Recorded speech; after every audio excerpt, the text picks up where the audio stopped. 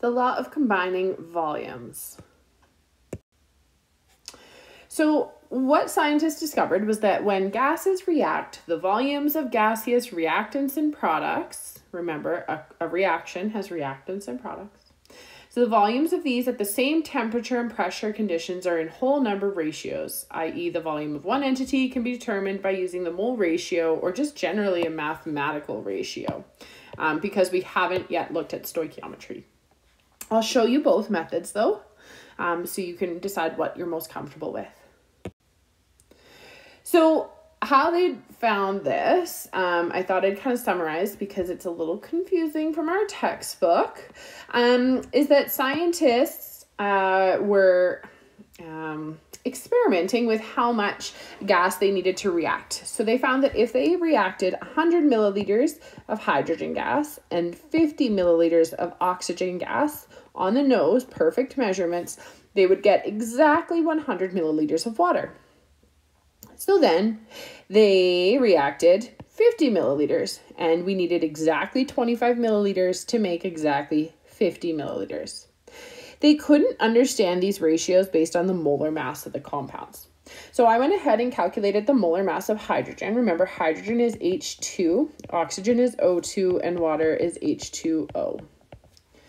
Oh, and sorry, it was a gas. We're looking at gas laws here. Okay. So the molar mass of hydrogen gas is 2.02 grams per mole.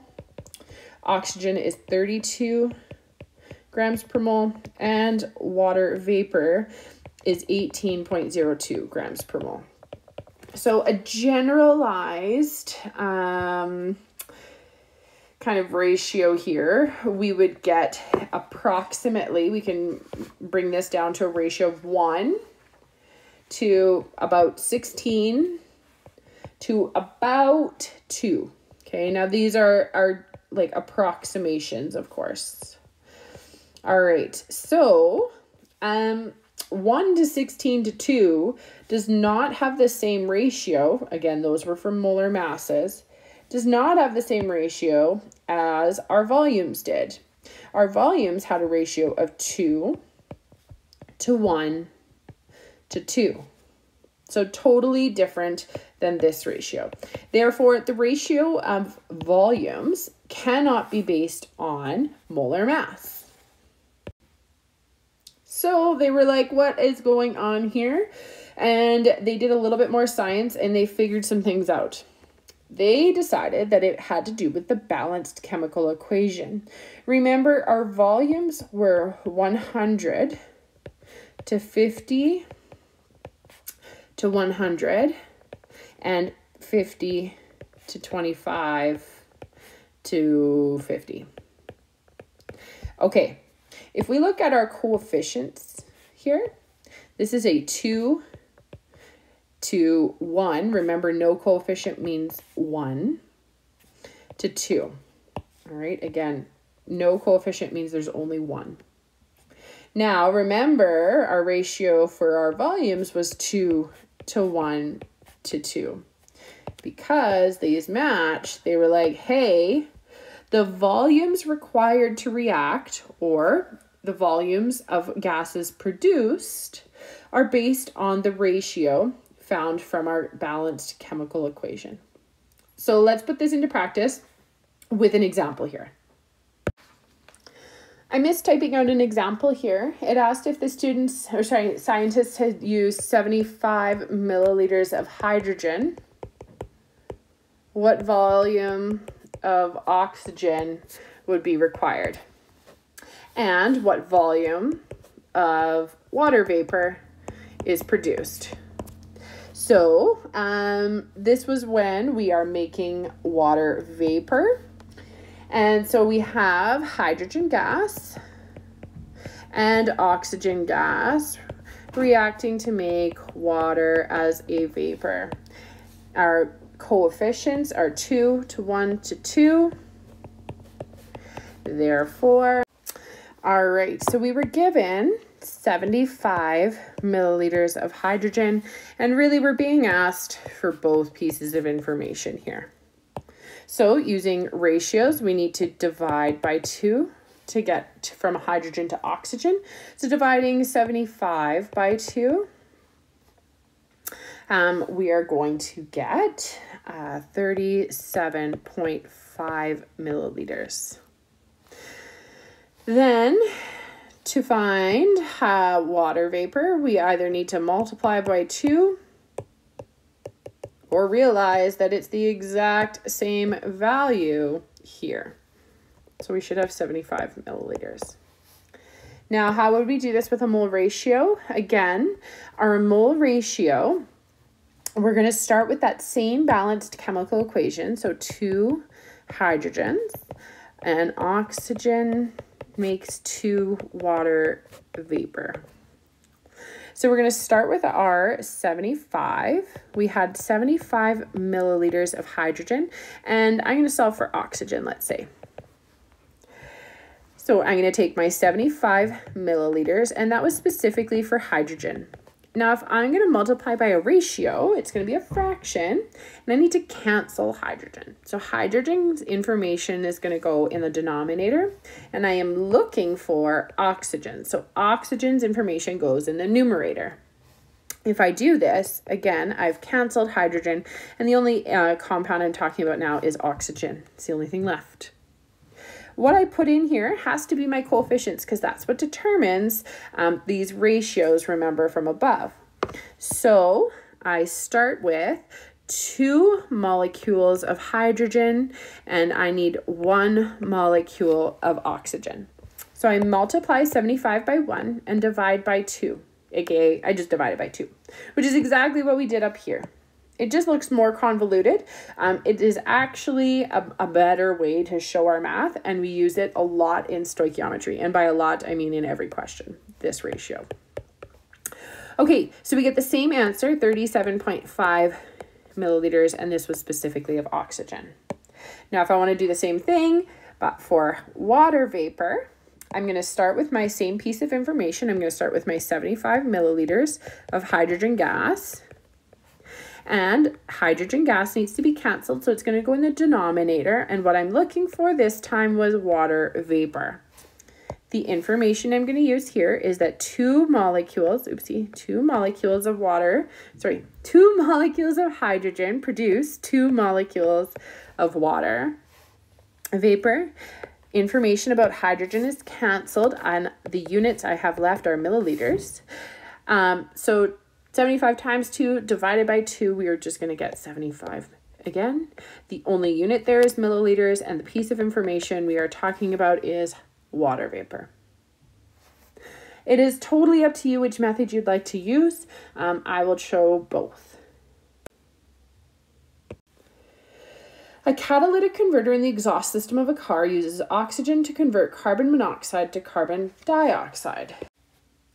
If we assume constant temperature and pressure, what volume of oxygen is required to react with 125 liters of carbon monoxide?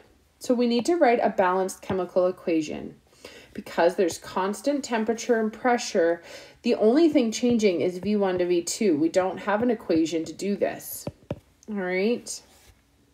So we are converting carbon monoxide with oxygen into carbon dioxide.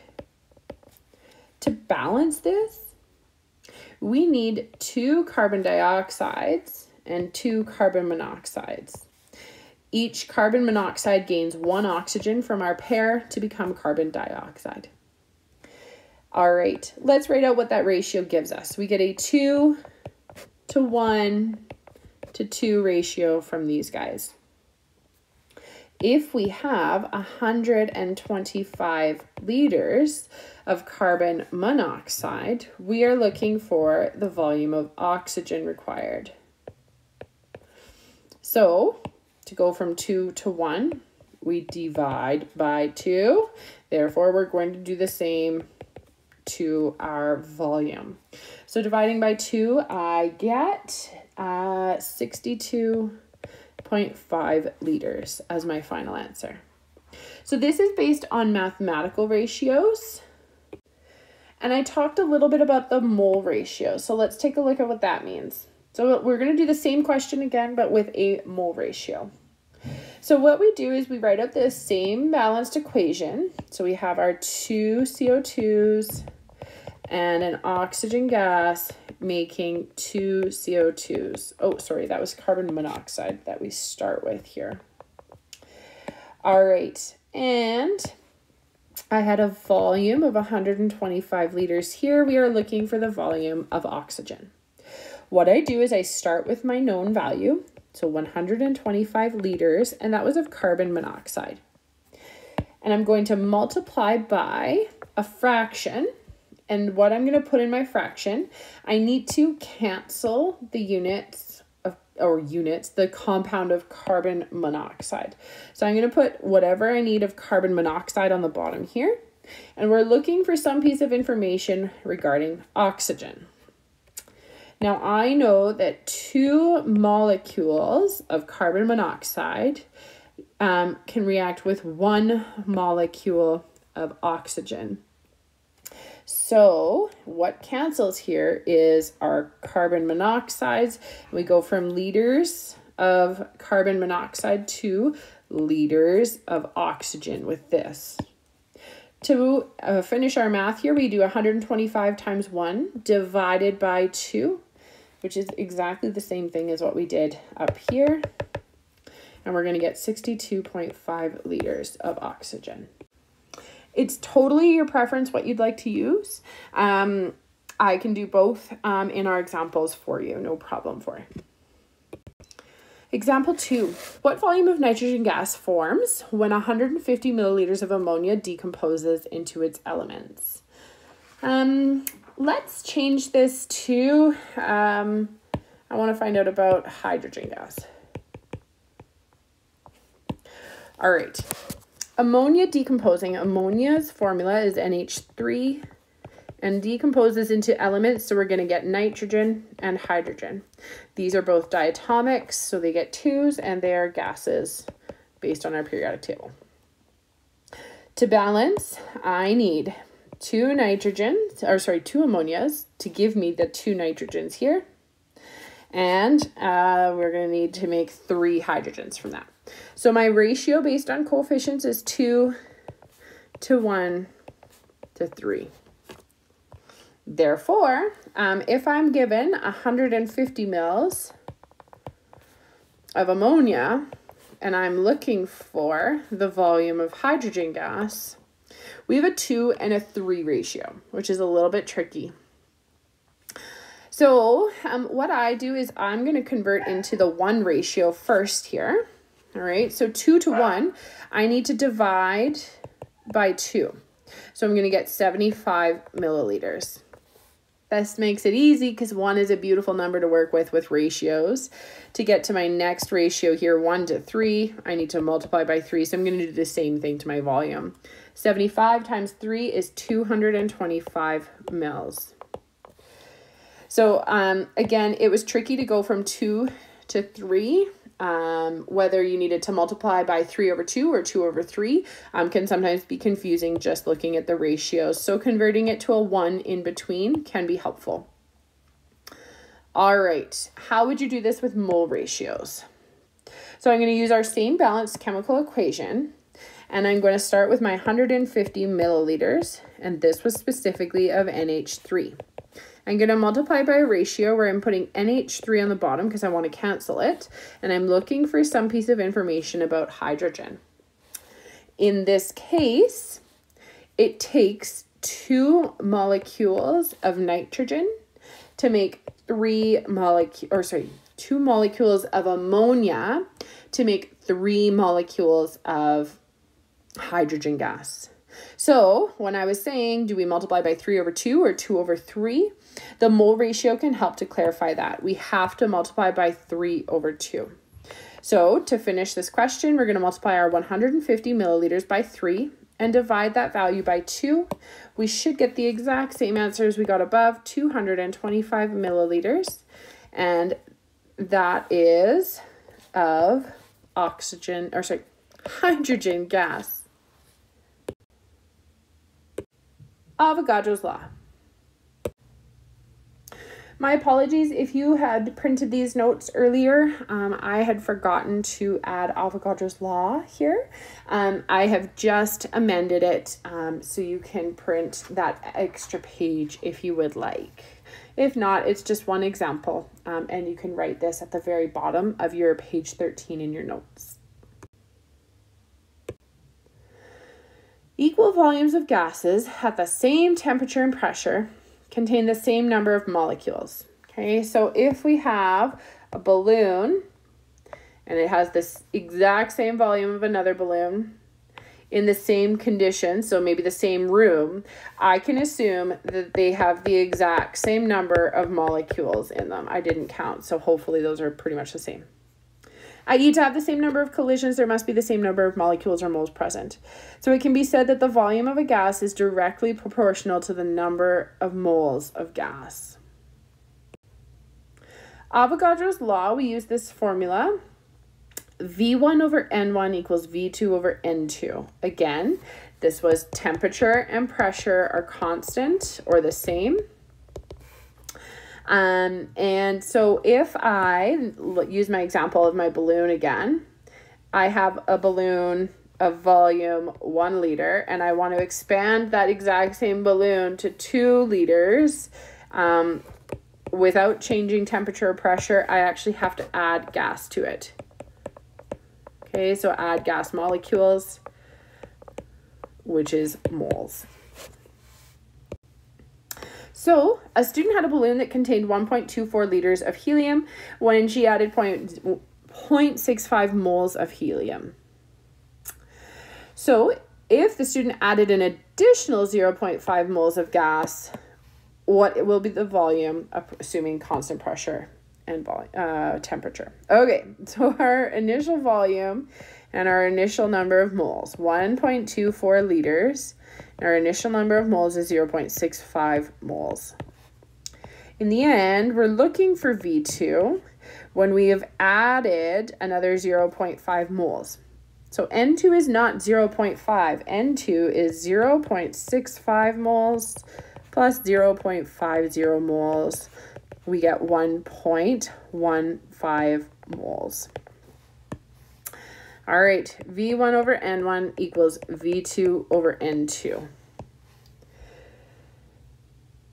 Subbing in 1.24 liters all over 0.65 moles is equal to V2 over 1.15 moles. Cross multiply and divide.